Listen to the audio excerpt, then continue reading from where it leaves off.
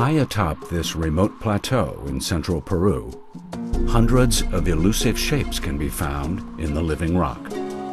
Some are recognizable faces or animals. They even have names. The rhino, the dog, the Inca man,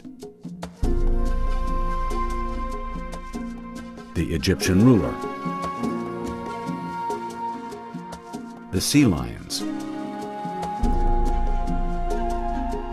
the condors,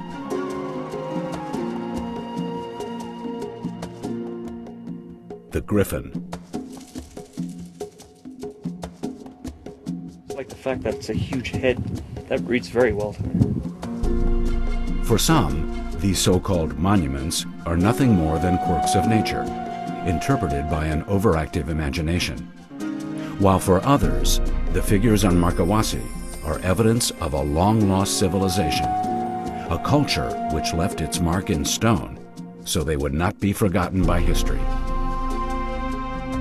The mysterious stone monuments of Markawasi, Peru. There is a real mystery here. Could nature alone have produced these sublime images?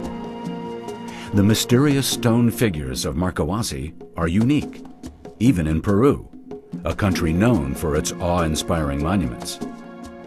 Yet here, at 12,500 feet in the Andes Mountains, is a mystery of a different kind. No statues have ever been found on the neighboring peaks, but on the unusually flat mountaintop called Markawasi, hundreds of images have been identified. Some of the figures are familiar. A dog, a pig, or a frog riding a turtle? Yet many are reminiscent of images found only in remote parts of the world or distant periods of antiquity. A lion from Africa?